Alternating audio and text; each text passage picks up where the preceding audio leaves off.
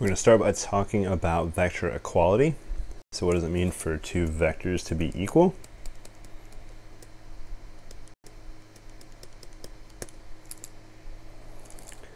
So first of all, you need to have the same dimensions. So you need to have the same dimensions.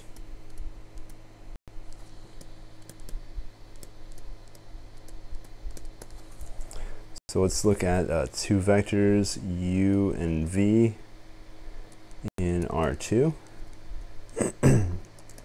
So u could be AB, and v will be CD. So what does it mean to say that u is the same as v? So what that means is the coordinates match up.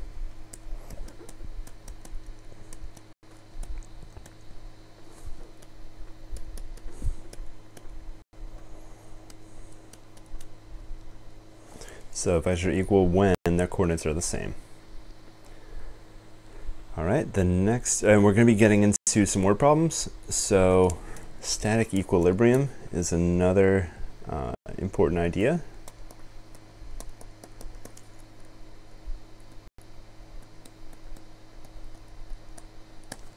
So what is static equilibrium? This happens when all forces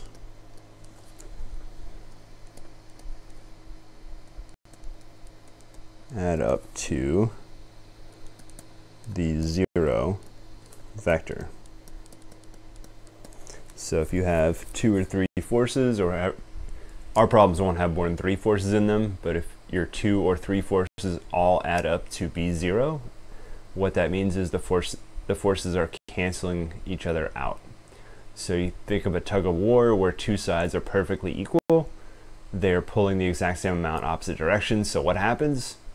Really nothing moves. So that's called static equilibrium.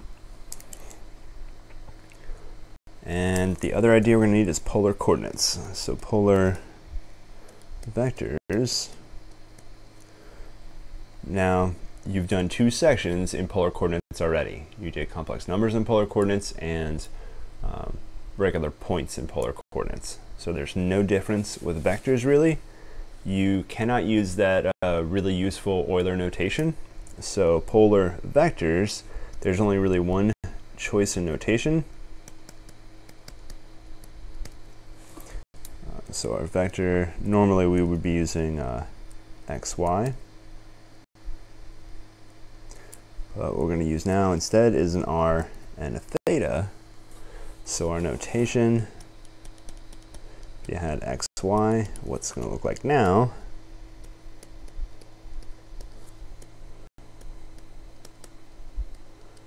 So where in the world did r cos theta come from?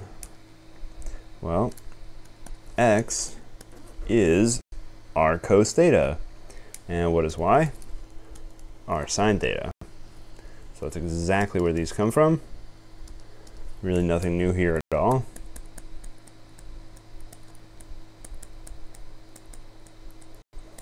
So polar coordinates work exactly the same way they did before. And there's one thing you can do with the r here. You can bring it outside.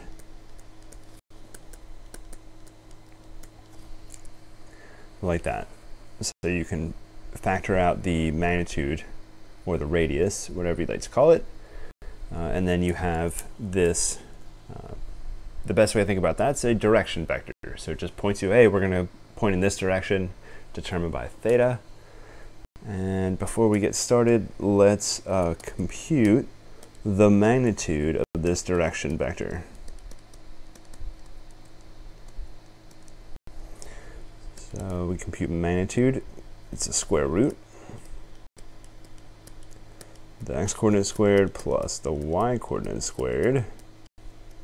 And what is cos squared plus sine squared? Well, it doesn't matter what theta is, that always adds up to 1. And square root of 1 is 1.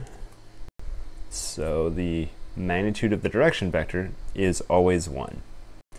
So it is a very useful way to write things. You just get the direction here, and then the distance or the radius tells you how far to go that direction. All right, our examples here are going to use all these concepts. So first, we'll do a polar coordinates. Find the direction angle of a vector.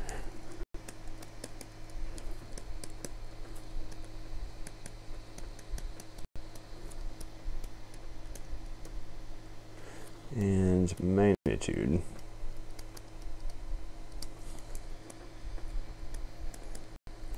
And we'll use our vector 4, -4.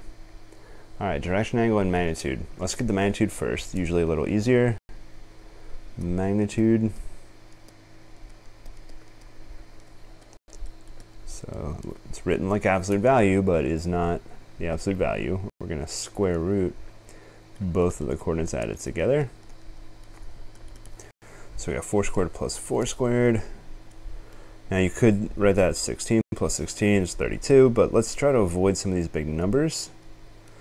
So this is 2 times 4 squared, and we're going to bring the 4 squared outside the square root, just like that. So this is 4 square root 2, that's our magnitude. All right, angle. So we still, of course, have the tan theta is y over x. You can absolutely go this route. So y is -4, x is +4. Now because x is positive, my tangent inverse will give us the angle we want. When the x is negative, then you're going to have to add a half rotation to your angle. All right, what type of angle has a tangent value of -4 over 4? Well, -4 over 4, those are not sides I'm used to. Let's reduce this fraction. I could reduce it to -1. So let's say it's still not ringing a bell. A very useful thing to do is graph. So let's really quickly graph this vector. Go over 4, down 4,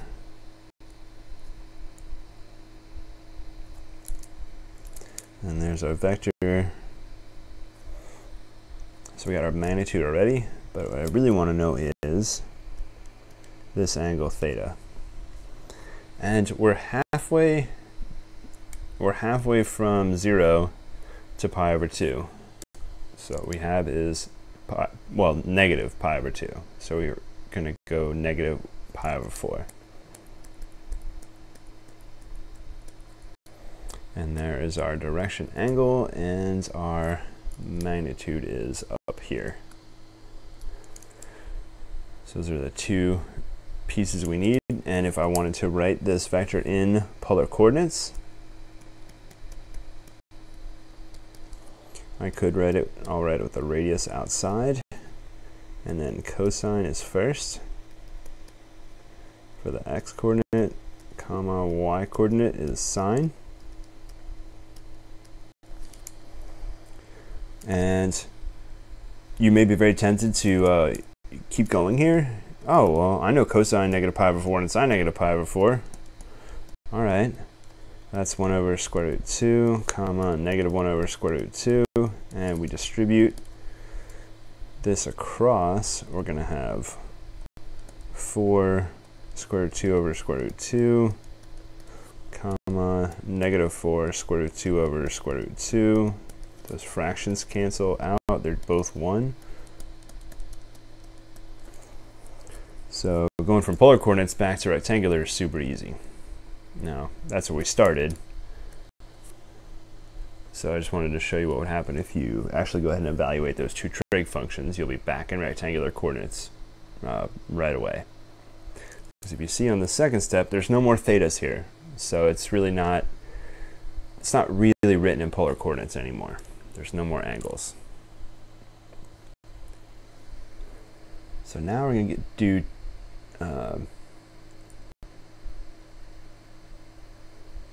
two word problems. The second one's going to be quite a bit more tricky, so let's start out with an easier one. And this is going to be about an airplane flying in some wind.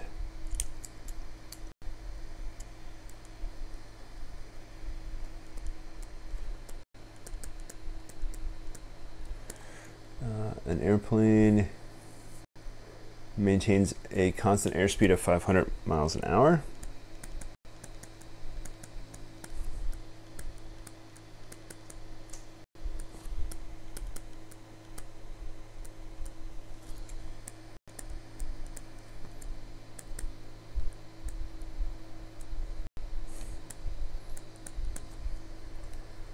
And is heading due south.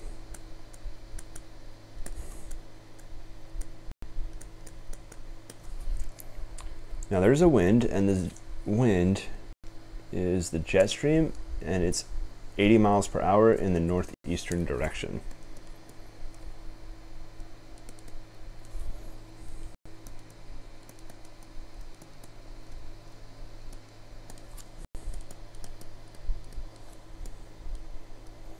Going to use MPH, 0 miles per hour in the northeast direction.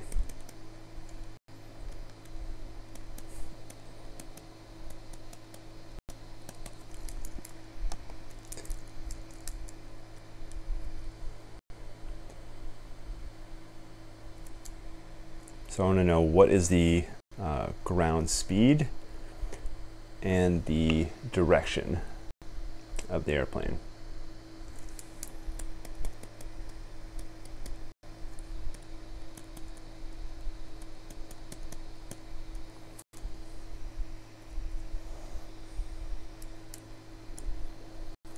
So first we're going to find the velocity vectors.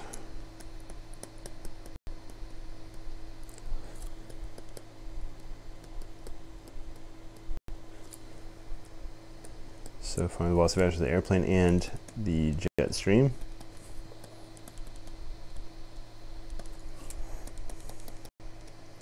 And afterwards I want to find the actual speed, ground speed and direction.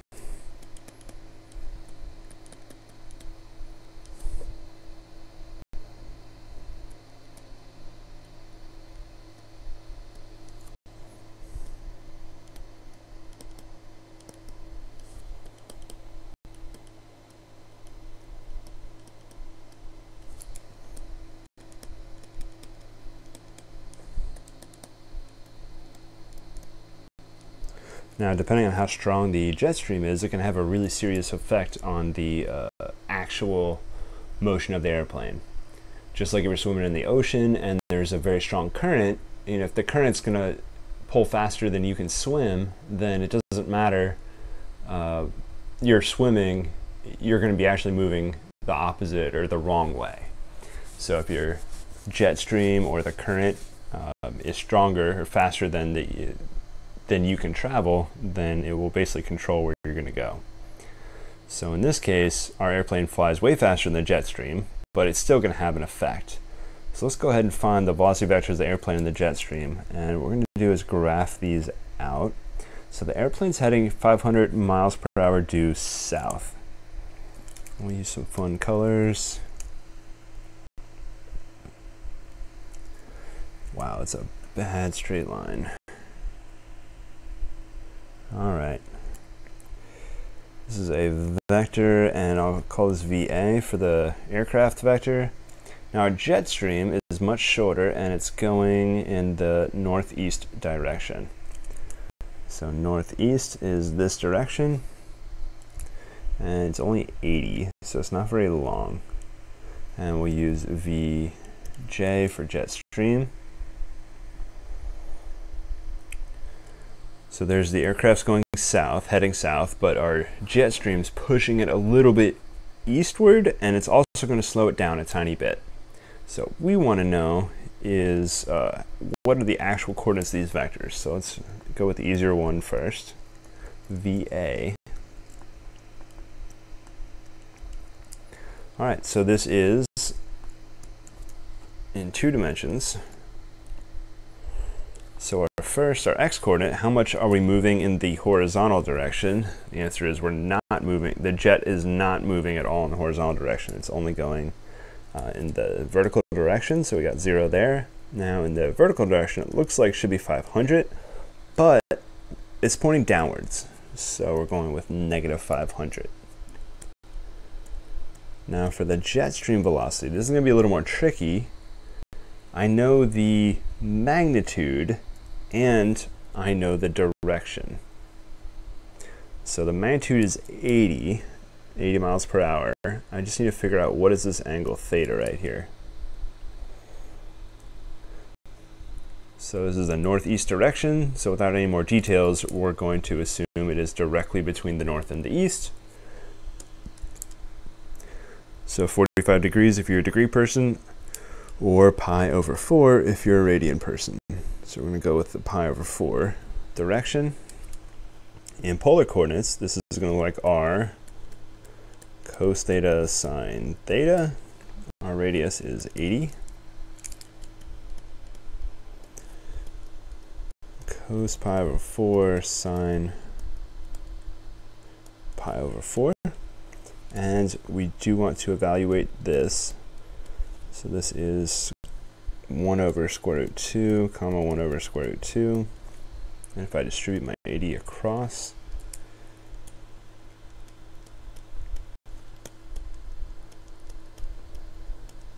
so that's the jet stream velocity vector. So that's part 1. Now we're going to get into part 2. So with respect to the ground, relative to the ground, the airplane, we have to take into account both of these two vectors. So how do we do that? We're going to basically add them together. And what we're going to get when we add them together. Now visually, I showed you how to add these two vectors together. So we could just compute that number. But visually, what does addition look like visually? This is called head to tail addition. So addition is head to tail. So I'm going to take this velocity vector right here and I'm going to line it up so it is right at the end of the VA of the other velocity vector. So there's Vj. So the way you add vectors visually is you do the first vector, you go across the first vector, and then you go across the second vector. Let's get a better color, or another color out here. Let's use the highlighter. So I'm going to go across this first vector.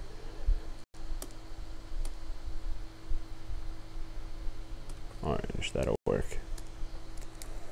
So we're going to go across the first vector here, and then we're going to go across the second vector. And what we're going to end up with is a single vector that's right there. And let's call this Vg for the ground speed, or the ground velocity.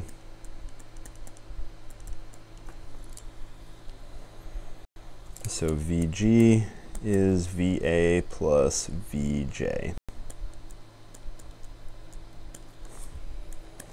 Now you might be tempted to subtract these vectors, but remember we're not taking 2 points and finding a vector between them. What we want to do is find the total effect of both vectors. So we're going to add up both of their coordinates.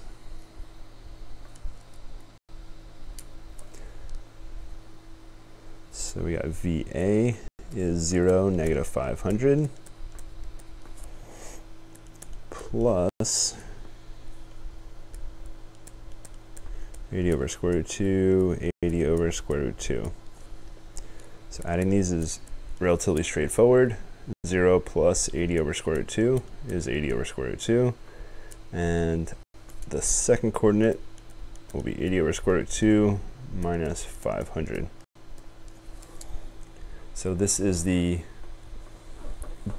velocity with respect to the ground. So if you were watching it from the ground, this is how fast, this is the velocity it would appear to have.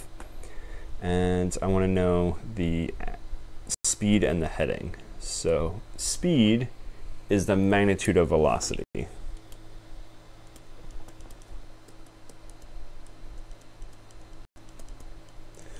So I need to get the magnitude of this vector. So our speed here will be the magnitude of this vector.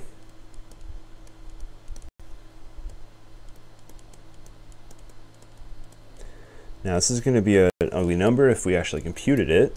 So what I'm going to do is just write it down and not go through computing this. I don't even feel like squaring 80, although that's certainly not the hardest part of this problem.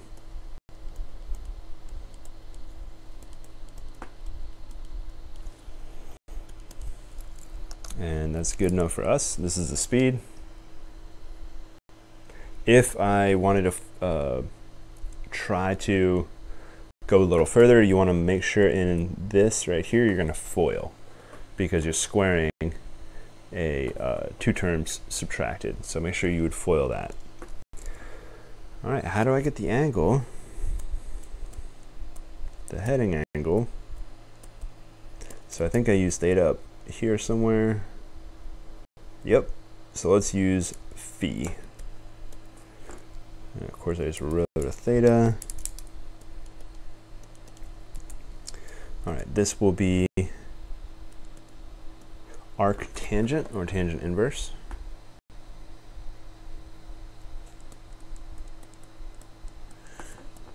Of y over x. So y will be this right here.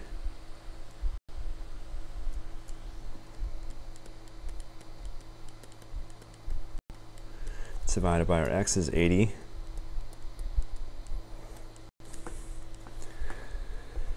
There's not too much you can do to simplify this down.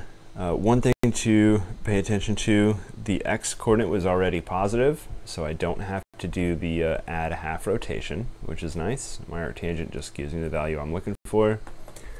I can clean this fraction up a tiny bit. I can multiply by the reciprocal of the denominator.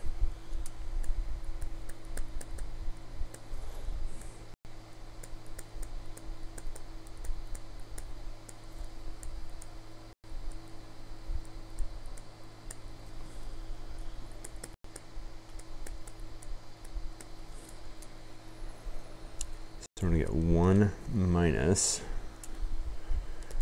500 square root 2 over 80. Let's see. I'll reduce this by 10 right here. Or factor out 10 and cancel. I can reduce this a tiny bit more, but that's pretty good right there. Good enough.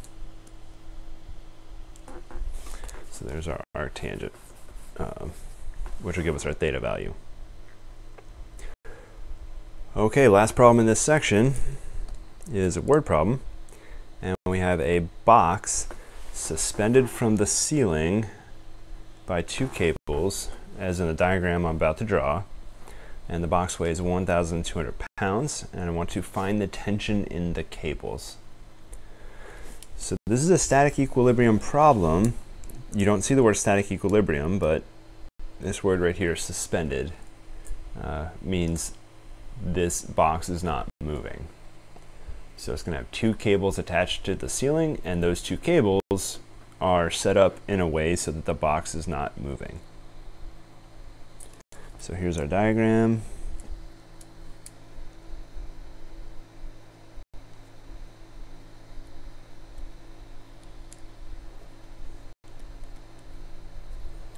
That angle on the left's 30, the one on the right's 45. Here's our box, 1,200 pounds, and I want to know how much tension is in each cable.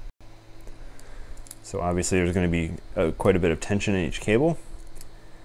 So this is what the setup looks like. What I'm going to do is redraw this in a what's called a free body diagram, which is the way that you're going to sketch things out to figure out forces.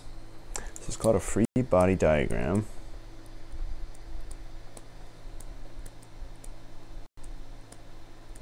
It's about one of the least artistic ways to draw, but the major advantage it has is it simplifies things down so that you very clearly see what the vectors are.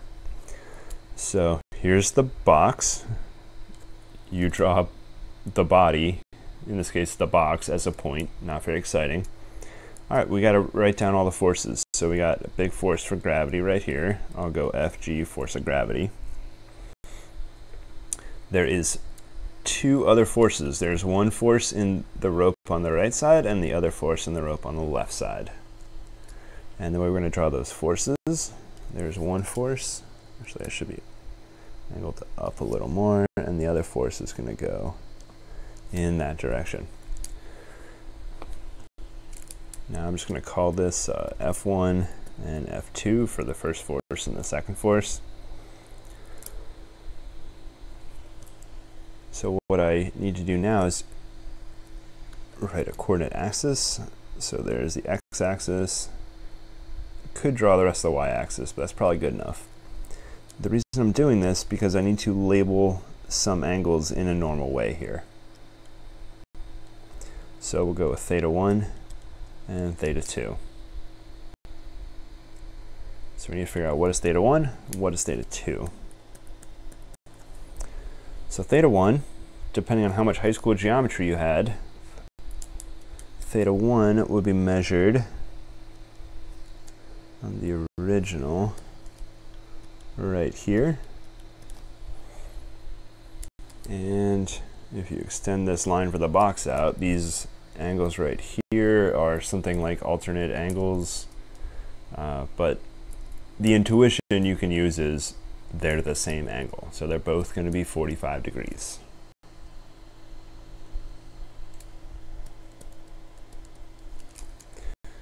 Theta 2, it's a little bit more tricky. It's not 35 degrees.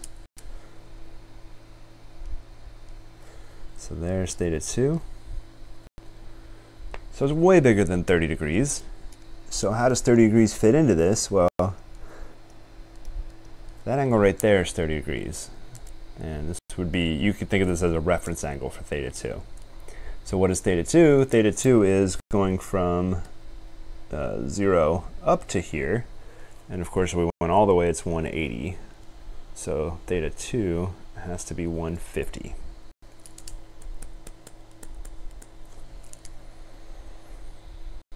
So we got theta 1 and theta 2. The reason I had to measure them in the regular way is because we're going to be applying sines and cosines to these, and they have to be treated in the same way we always treat sines and cosines.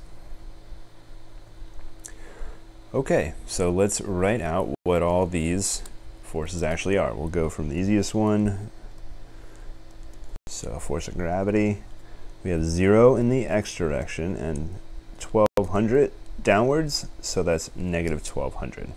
So that's Fg. F1, I don't know the magnitude. So what I'm going to do is write M1. So M1 is the magnitude of the first force. M2 is the magnitude of the second force. I don't know what they are, but I'm going to find them. These two forces are the tensions in the two ropes. So force 1 is the magnitude of that force multiplied by the direction vector, which is cos 45 degrees sine 45 degrees. And F2 is really similar. It's the second magnitude multiplied by the direction, which is cos 150 sine 150. So cos 45 sine 45, those are both 1 over square root of 2. Now over here we have to be careful, we're not in quadrant 1, so we're going to have a negative x coordinate. And we'll go back here. So what's our x coordinate going to be? So that'll be negative square root of 3 over 2, and our y coordinate will be positive 1/2.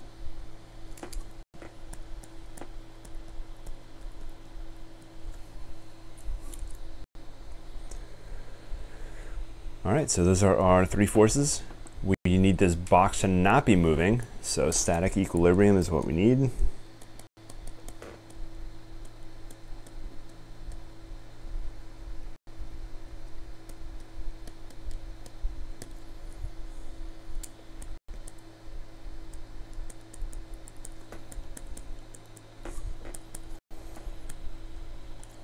So all three forces add up to the 0 vector. And I'm going to write the 0 vector on the left side, actually. So we'll go 0 equals those 3. Now I know I'm in 2 dimensions, so I can write my 0 vector as 0, comma 0. And I'm just going to write out my 3 forces.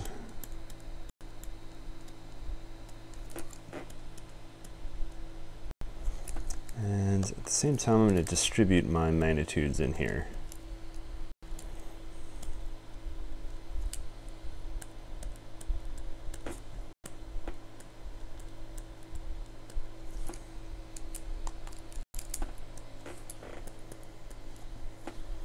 And m2, we have negative square root 3 over 2m2, comma 1/2 m2.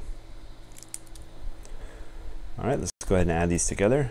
So we're adding our x coordinates first. So we got 0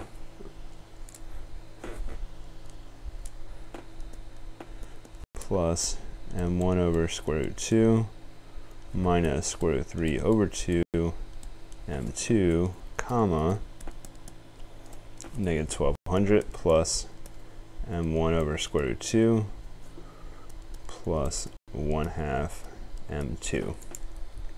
And this ugly vector equals 0, 0. So here we have vector equality. What does it mean for a vector to be equal? That means the x coordinates are the same and the y coordinates are the same. So we really are looking at 2 equations here, an x equation and a y equation. So our x equation, we got on the left side 0 equals, I'm not going to write the 0 plus, we'll just start with m1, and I want to write my fraction notation consistent. So I'm going to write as 1 over square root 2 m1 minus square root 3 over 2 m2. Our y equation is 0 equals negative 1200 plus 1 over square root 2 m1 plus 1/2 m2. So we got an x equation and a y equation. 2 equations, 2 variables. These are also linear equations, which are the easiest types of equations to solve. And there's 2 main ways to do it. There is substitution or elimination. It looks like I could probably use elimination pretty easily to knock out m1. Or I could just as easily go with substitution. Let's do substitution. So what I'm going to do is solve for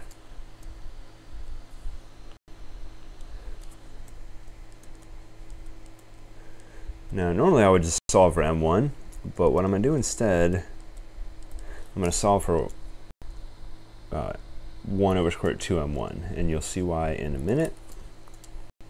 It's very easy to do this. All you do is add square root 3 over 2 to the other side, or square root 3 over 2 m2.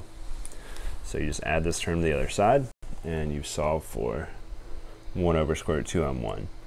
So why do we do this? Well, you're substituting here. So you're taking where you see 1 over square root 2 m1, you're going to substitute that whole thing out, and in its place, we're going to put square root 3 over 2 m2.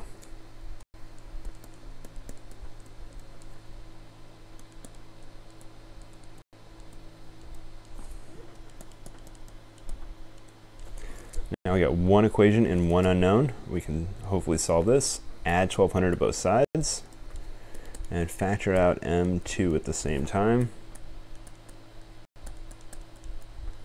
And then just divide by that.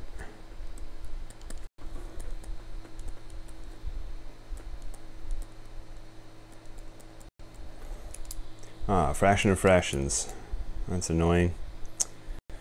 I could do a common denominator in the denominator, which is easy to do. It's already common denominator.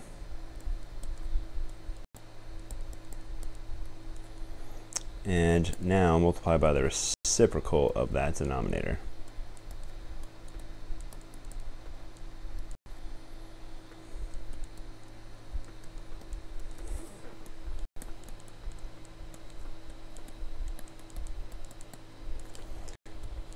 right, so that is M2. So that's one of the two parts of the answer I wanted. That's the tension in the second cable. Now with the tension in the first cable, how do I get that? Well, I know M2, so we're just going to solve for M1 right here. So I'm rewriting this equation, solving all the way for M1 now. Multiply by square root 2.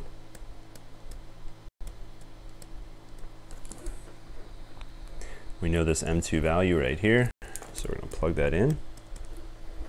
Square root 2 times square root 3 is square root 6 times 2400 square root 3 plus 1 M2. So 2400 divided by 2, 1200 times square root 6 over square root 3 plus 1. Something went wrong. I plugged in the M2 value, but kept writing M2. All right, so this is the tension in cable number 1. And that is our last word problem. So we got our two tensions, and we'll put it into static equilibrium.